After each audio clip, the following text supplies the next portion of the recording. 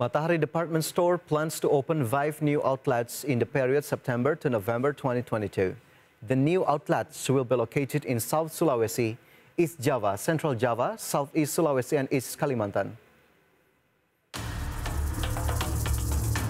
Retail issuer Matahari department store plans to open 5 new outlets in the period September to November 2022, in line with the company's target to add more outlets in the next few years. The new outlets will be located in Goa, South Sulawesi, Bondowoso, East Java, Semarang, Central Java, Kendari, Southeast Sulawesi, and Bontang, East Kalimantan. These outlets are the 4th to 8th outlets to open this year. The outlets in Goa are planned to open in September, while the outlets in Bondowoso and Semarang in October 2022. The outlets in Kendari and Bontang are planned to open in November 2022.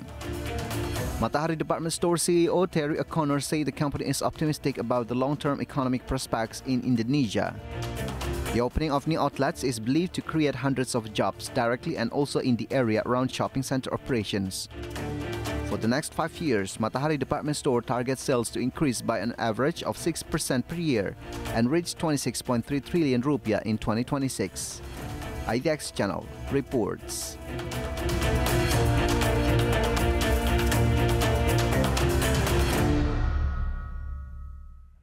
And the news close our market headlines today. Please enjoy our next program on IDX Channel, your trustworthy economic, business and capital market channel.